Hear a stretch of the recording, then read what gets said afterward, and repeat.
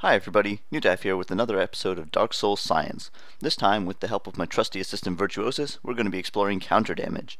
Now, Epic Namebro, EWGF, and many others have already looked at counter damage before, but I haven't seen a comprehensive video showing what is and what isn't counter damage.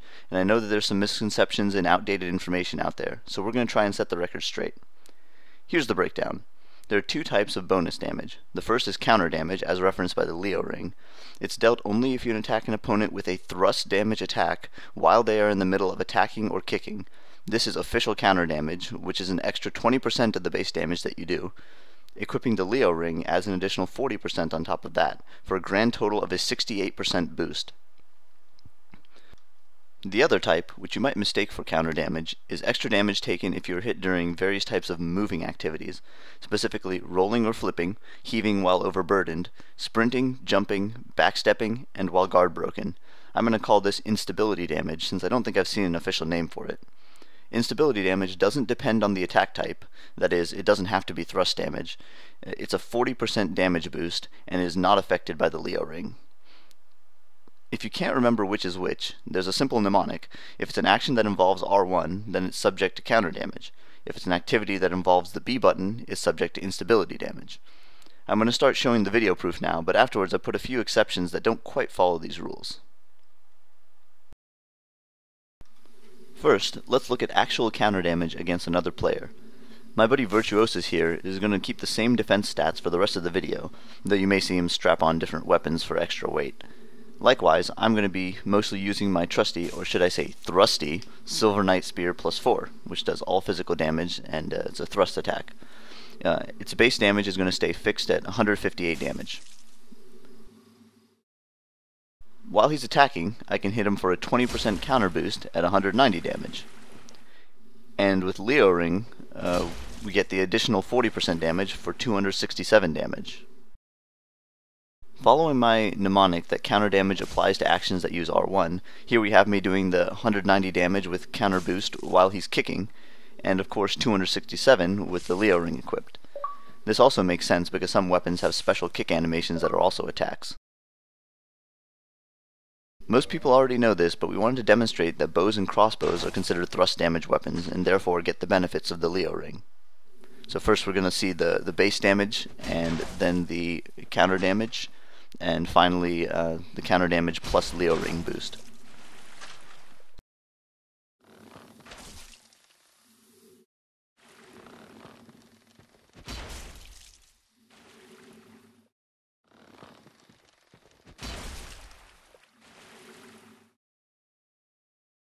One of the claims I made at the beginning is that counter damage is only applied if using a thrust attack. So here I am using my thrust damage halberd to do a base 428 damage to this poor hollow, followed by 514 damage with the counter damage boost. Compare that to using my slash damage scythe to do a base 476 damage to the same hollow, followed by still about 476 during what is clearly a counterattack period. Note that I tried this with the scythe over and over with different attack timings, but I was never able to increase the damage past 477.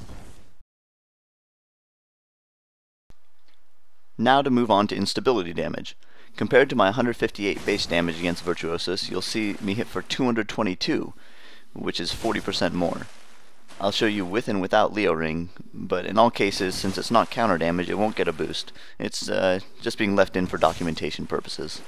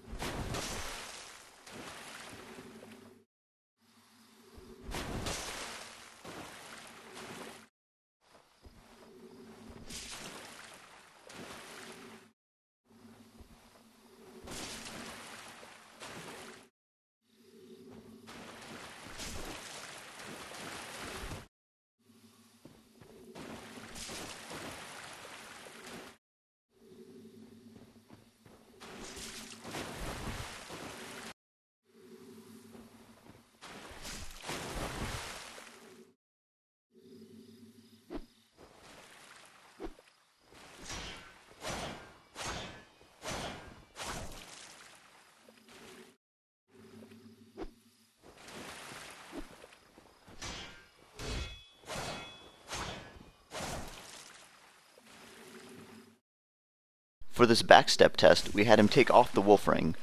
With his armor set up, he's sitting at about 13 poise and is normally staggered by a single hit from my spear, so you'll see that we're nailing the hyper armor frames here, which result in instability damage. We didn't actually test with ninja flip backstep, but there's no reason to think that it would be any different. At the beginning, I also made the claim that instability damage works with more than just thrust attacks. Here we see an enraged hollow hitting me for 46 damage, and the same hollow hitting me with a slashing attack while I'm sprinting for 64 damage, which is the instability damage boost of 40%. At this point, we're done with all the regular cases for counter damage and instability damage. What remain are the ones that aren't clearly accounted for by either damage boost type. For curiosity's sake, we wanted to know if counter or instability damage is applied while the target is in the middle of a crossbow animation or has a bow drawn. We weren't able to land any extra damage, even with some different attack timings.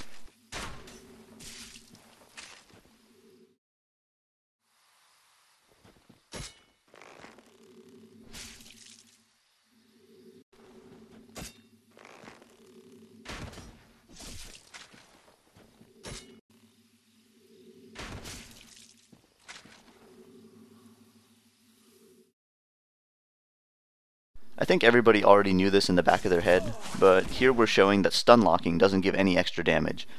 Here we see it doing 158 twice for a total of 316 damage. Now here's an interesting case. There are a few weapons that can do a kick into R1 combo.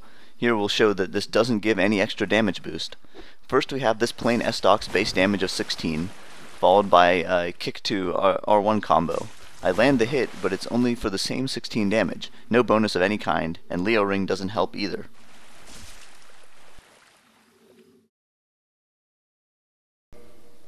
And finally, this is the weirdest thing we discovered for this video. When we were trying to land instability damage on ninja flips, we discovered that, we couldn't. Seriously, we tried it for a good long while, but we could only make two outcomes. Either I hit the iframes and he took no damage, or I landed the hit during what looked like the flipping animation, but he still only took base damage. Maybe it's a lag thing, I don't know, but for average PvP latency, the ninja flip seems to confer the extra benefit of not taking any instability damage. Wow, as if it weren't good enough already, huh guys?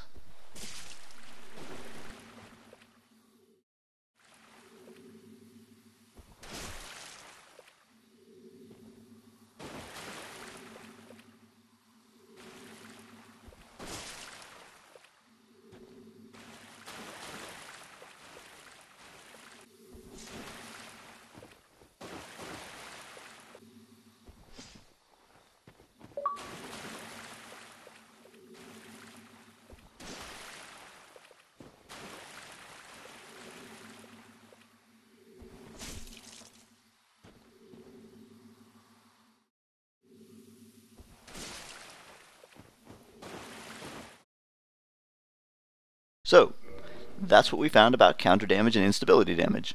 I hope that was some useful information. Now let's hope they don't just patch it and make it all obsolete, huh? Thanks for watching, and I hope I'll see you guys again soon.